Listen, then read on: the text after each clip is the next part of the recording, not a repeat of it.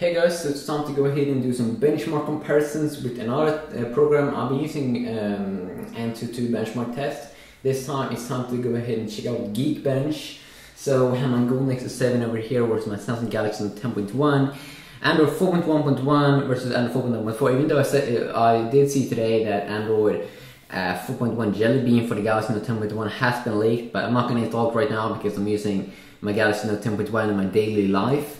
Of course, Tegra 3 quad-core here on the Google Nexus 7 versus Samsung's own chipset that they have in the Galaxy S3 and that they also use in the Galaxy Note 10.1 with the chipset 4412, clocked at 1.4 GHz quad-core. So let's go ahead and do this. And as you can see, also we have 2 GB of RAM, something I forget sometimes about the Galaxy Note 10.1. 2 GB of RAM on this bad boy, 1 GB RAM on the Google Nexus 7. So let's go ahead and run the benchmarks. And I'm not sure for how long this will go on, so I'll just go ahead and fire up mine on an iPad. And I'm pretty sure they have Geekbench. Yes, they have Geekbench for the Apple iPad as well. Okay, there we go.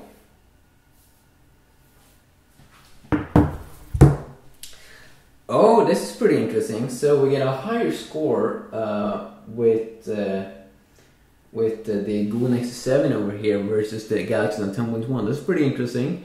A floating point, let's see, integer 1000, we got much more integers on this boy. I'm not sure what that means. We get also more floating points. Memory, the Google Nexus 7 also won there. Okay, that's interesting. It's kind of weird. This one has 2 GB, but it's still loose in the Geekbench. Maybe it's something with the program, because it's weird because in Antutu benchmark test, it was, you know, reversed. Let's see.